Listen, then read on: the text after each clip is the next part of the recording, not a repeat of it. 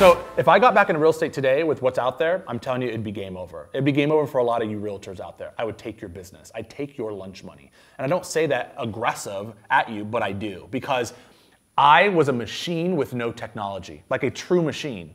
I was slinging homes left and right, helping buyers and sellers and building up a big business.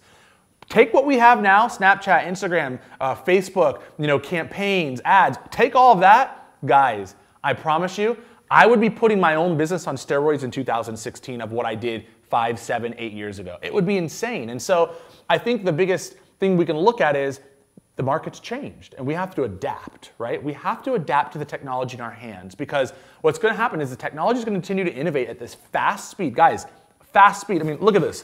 Guys, look at this. Look at this. Look.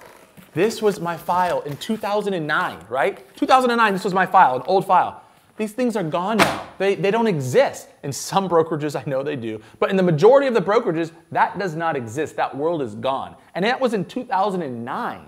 So I want you to see and take a look at this as the market is shifting in a technology world for real estate at a very fast pace. Technology all in general is going very fast. But let's talk about real estate on how fast innovation is happening.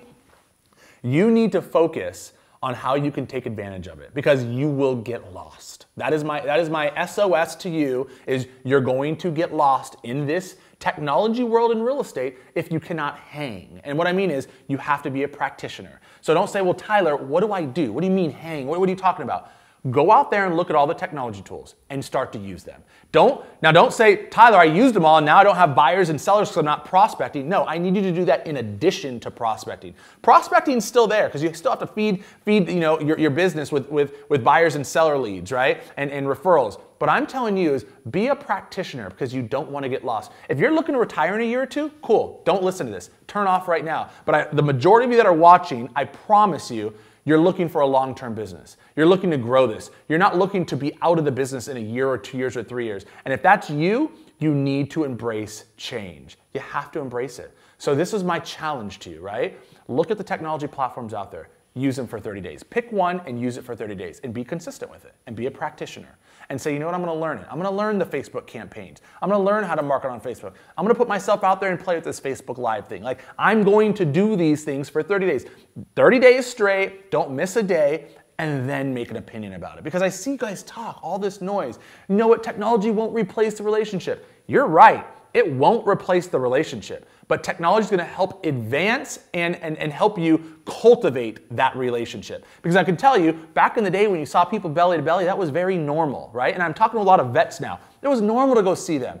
Right now, I'm not saying to not see them, but you're going to have to use technology to help stay in front of them, to stay at the top of their mind. And so that's just my call to you is embrace change.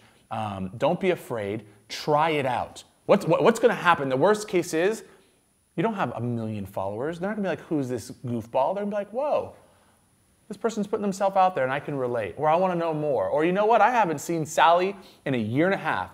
She hasn't reached out to me.